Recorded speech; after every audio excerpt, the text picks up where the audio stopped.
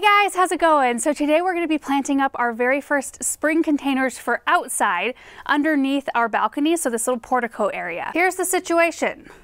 I still have Christmas lights in these. Please tell me I'm not alone. Brown, greens, and Christmas lights.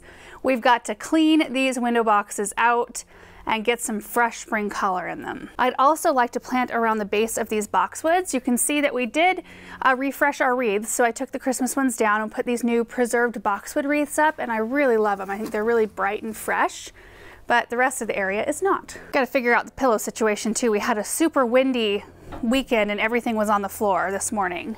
I had a cookie. You had a cookie? What kind? A chocolate chip cookie. Ooh, did Daddy bring it for you? Good. You want to come help me plant? Yes, I'm just going to get my socks and shoes. Okay. I am going to be using these bunny pillows that I picked up on a shopping trip that Aaron and I recently took, but I've got to get the snowflake ones put away and make it look a little bit more springy up here. So I think I have enough plants to fill up the containers here, plus the kitchen window box, possibly the rest of the window boxes. I'm just not sure how far we'll actually get with the project today. My goal is just to get these 4 tackled and get some new pillows out here and that sort of thing. I'll show you the other window boxes. It's a beautiful day. It's really sunny and only lightly breezy. We're coming off of 2 really windy days, so it's just lovely. South side of the house, these 2 window boxes, and then there's a small one right up there that has perennials in it.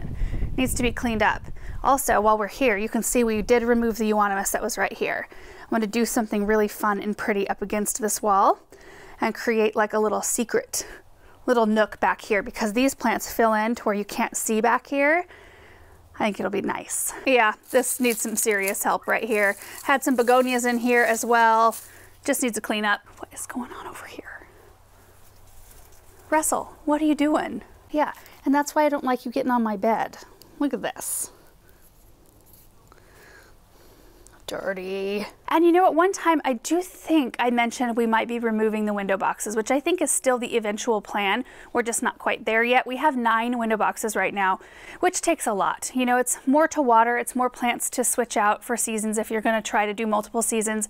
I don't always plant them all for spring, but it's been so nice and I'm so anxious to plant things that I'm going to do it this year. But I think it would be nice to go from 9 down to 3, leaving the kitchen window box and then these 2 right here on this side of the house, and then maybe one day we'll have that wraparound porch that we want.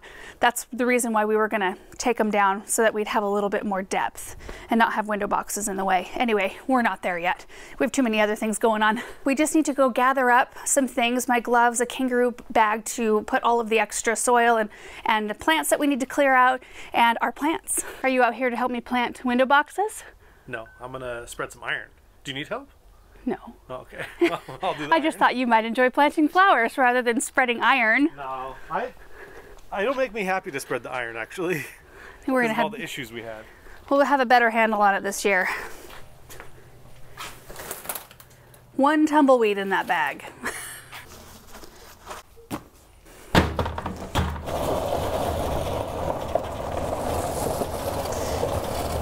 Oh yes. So exciting. So the reason I'm starting with the containers right next to the house is because we do have a week full of fairly chilly temperatures at night. Most of them are hovering around freezing, but we do have a couple that are going down into the 20s. So on those nights, I'll probably grab some harvest guard material and just drape it over them, which I typically have to do with a few containers every spring because I'm usually a little bit early. But since they're so close to the house, they'll just be more protected naturally. These plants are all real cold tolerant, so we should be good.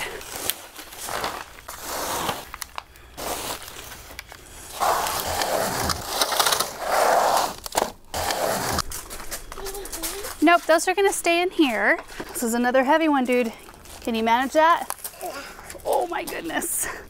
Good job. I was curious so much. You are so strong. Okay, that's it from the greenhouse. Now we have to go to the back of the truck. We got more back there. Good job. Okay. Okay, I think that's it, dude. That's all we can fit. All we can fit in there.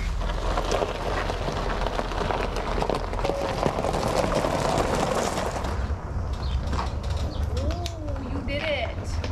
Look at that. Good job. Okay, so we're working on clean out first. Benjamin is taking all the pine cones out from around the boxwoods and placing them gently in a pile. Look, I found different pine cones. Uh-huh. It's like scallions, like dirt on there. Yeah, and I am going to clean out these window boxes. So let's get that done.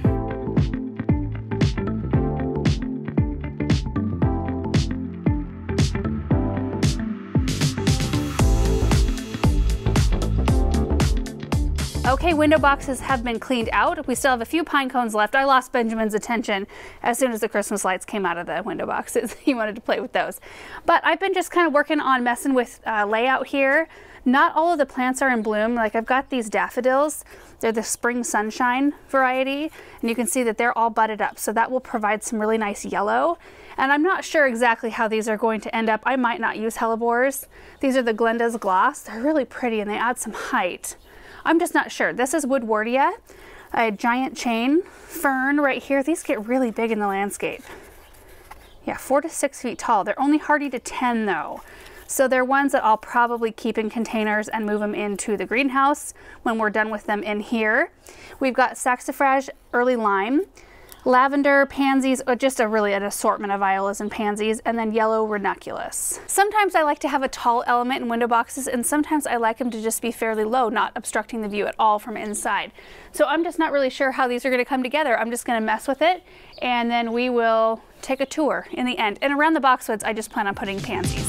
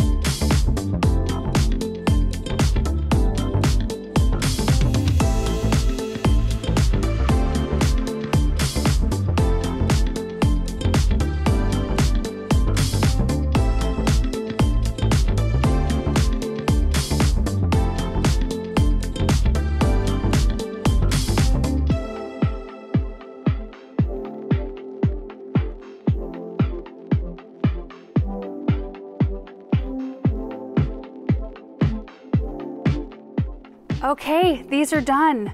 I love how they turned out so bright and fresh. I went without the hellebores this time because I felt like they made the whole arrangement look a little bit messy and they didn't have super bright blooms. So I think maybe something with a brighter white bloom would have looked better, or maybe a deeper red. So I went with the ferns. There are 5 of them, and then 4 bunches of daffodils in between each fern. I just alternated. So those daffodils will grow 10 to 12 inches tall. So we'll have nice bright yellow blooms hanging out above there here pretty soon. And then I alternated between yellow ranunculus and then violas or pansies and Dusty Miller, which I forgot I had this in the gator, and I absolutely love the break that allowed, both in color and texture. It brought contrast. I just think it's so pretty. And all of these things will get bigger. So I did pack it quite full, which is okay for spring planters, but by the end this will look like the biggest puff of color. Just wait for it. It's going to probably be hard to dismantle this for summer plants. Then I have to show you the view from this side, because as you look this way, you can see the Hartley in the back and a sweet little dude. Hey bud, are you fixing the engine in the gator? I fixed the gator, but what should I fix next? You should fix all the tires on the gator. Well, I fixed the rocks. You fix the rocks? Well, the tires need to be fixed. You need to check them all, make sure they're all pumped up. Oh, they're all pumped up? Yeah, you gotta go look. I love that view. Look at that. Especially once that grass greens up a bit. In these pots right here, which the boxwoods desperately need their new spring growth, we've got a little bit of winter damage. They'll be fine, I think. We'll see. But when you pair them up next to these bright, fresh plants, they look a little sad. But we've got yellow ranunculus and then the sweet violas right here that just kind of play off the same colors that we used up in the window box. And then I did pop, I had 4 packs of lettuce, so just one of the cells of lettuce in between each flower, just to add a little bit of extra fluff. And those will get beautiful and round. They'll kind of look like an ornamental cabbage in a way. So we'll walk over to this side. You can see we removed the pillows. I am in the market now for some bright spring pillows. I thought I had some, but I don't have 4. I'd like to put one on either side of the bunny pillow on both benches. So something maybe like blue, purple, or bright yellow, or a mix of all three. We'll see. And this is just a repeat of the same plants we used on the other side. I do think we have time to plant up the kitchen window box, but I'm gonna go take care of some watering chores first in the greenhouse before it gets too late. Even though it's cool out here, it heats up so much in there and dries stuff out pretty quick. So I'm gonna go get that done. Then we will plant up some more flowers.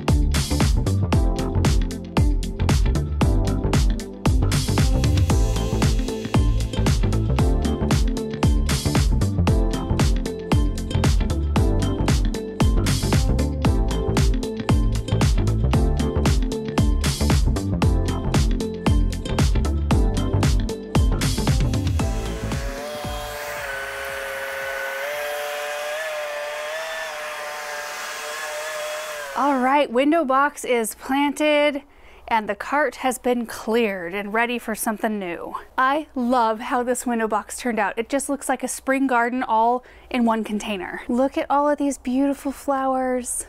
And not everything is in bloom yet either. Like the hyacinths are budded but not blooming yet, and then these little daffs are just budded and they're all over the place. So we've got little daffs tucked in here, there's a hyacinth, there's a little lettuce again. We've got these sweet little violas, and then the dark colored ones, I love that. A little bit of the saxifrage, and then the ranunculus right there. And it's a repeat of all of those things. So I ended up using 5 lemon cypress. I intended on only using 3, but I think 5 filled it in really nicely. I think 3 would have maybe looked a little bit too sparse. And this one right here, I had sitting out in the full sun and it wasn't used to it, so it's a little bit sad. But I gave it water, it should perk back up here pretty quick. And these were all in the greenhouse. And the fun part about arrangements like this is that I used a lot of things that can be reused. So all the bulbs, daffodils, hyacinths, can be planted out in the garden when we're done. Ranunculus, we can save their corms or bulbs. I can't remember what you call them, but anyway, we save all the rest of ours anyway, so we'll just put them in with the rest. Lemon cypress can stay in for the summer, or we'll just pot them up as individually potted lemon cypress, or we'll use them in another arrangement. Saxifrage is a perennial, we'll plant it out in the garden. So really the only things, which they are perennial, the violas right here, we could plant these out and then they should come back next year, but they don't really like our heat. So they're a little bit harder to site in the garden, but we could still do it. And then this, I cleared all the containers, everything off of it clearly, and wiped it down just roughly, but I will do a deeper clean and then we'll create some sort of a spring display here. And on another day, we will pick up and plant the rest of these window boxes. So we have 6 left, 1 6-footer, 4 3-footers, and 1 2-footer. And that's one of the more time-consuming parts of projects like these is the cleanup, making sure everything is put back. I have a whole bunch of things to put away, and that doesn't always happen, especially in the summertime. Oh, by the end of summer, I mean, you guys have seen the state of our barn, like what it looks like inside and back behind it. It just gets to be a mess. And I always have, you know, lofty plans and goals of, you know, when I start doing projects in the spring, I'm gonna put everything away right when I'm done. But, you know, my mom just showed up just now with a warm plate of cookies, so you know I'm not gonna go put that stuff away. We're gonna go out to the greenhouse, have a coffee and cookies, and we're gonna talk garden plans. So that's actually why I'm not planting the rest. I probably had time to do a couple more, but we're gonna go hang out for a little while. So anyway, all that said, let me talk about care real quick. So as far as temperatures go, typically I don't worry about plants like this when the temperatures are consistently above freezing. All of these are cold hardy, they're tough plants, they don't need extra protection. However, we do have 1 or 2 nights in the 20s coming up. I'll put some harvest guard over the top of these planters. They'll be totally fine. Sometimes the plants will look a little like a little sad in the morning, but they pick right back up, usually by midday. They are watered in today, and then I probably won't need to water them for 5 days, 6 days, something like that, maybe even a week. And then as it gets warmer, we'll water more frequently. I fertilize less in the spring than I do in the summer, so about every 2 weeks as opposed to weekly. All of these plants though, they're blooming plants and we want to keep them happy and full of nutrients, so every other week is usually a good schedule for us. Other than that, it's just going to be fun to watch all of these things grow. I'm so excited about it. Last year we did yellow and blue here, and I really enjoyed it. So I'm excited though to have a different color palette here and move the yellow and blue kind of to a different area. It's just fun to do different stuff every spring. Anyway, thank you guys so much for watching this video. I really do hope you enjoyed it. We have lots more planting videos coming your way. We'll see you in the next one. Bye.